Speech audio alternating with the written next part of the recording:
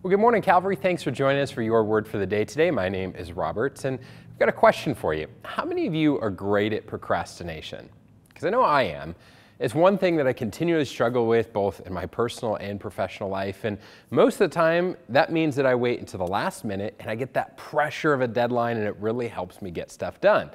And sometimes I wait until the very last minute and it's too late and there's nothing that can be done at that point because there's not enough time. And today we're going to see a passage that talks on this, but also touches on our temptation to maybe be lazy and complacent with things when we don't have that pressure to actually do them. See, Proverbs chapter 20, verse 4 says, "Sluggards do not plow in season, so at harvest time they look but find nothing." See, this passage touches on that temptation to be lazy and complacent in the moment. We know we should do something. And those that are farmers understood this proverb better than maybe we do today, because they understood that there was a season to plow and prepare and plant so that the harvest time they would actually have a crop to harvest and to reap. But the opposite is true. If you don't plow and prepare and plant in that season, you have nothing to reap when it's time to harvest. And what that means for us is that we have seasons of life where maybe we know we need to do things. Maybe it's this fall season when we know we need to be saving and preparing for the holidays, or spring when we know we need to be getting ready for summer vacation or travels. Maybe it's that there's seasons of life that are busy and we need to be taking care of ourselves and our health, or maybe in those busy seasons, we need to make sure that time with God is a priority and doesn't get crowded out by our schedule.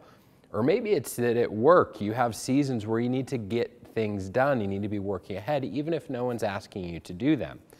All of these things come back to our own personal discipline. And Scripture talks about the power and benefit of self-control and self-discipline. Hebrews 12 even talks about this when it says that for the moment all discipline seems painful, but later it yields a harvest of righteousness for those that have been trained by it. I think that also applies to our personal discipline and self-control. I think that the work or the things that we need to do and doing them when we need to do them may not seem pleasant, but we get to reap the blessings and benefits later if we do it.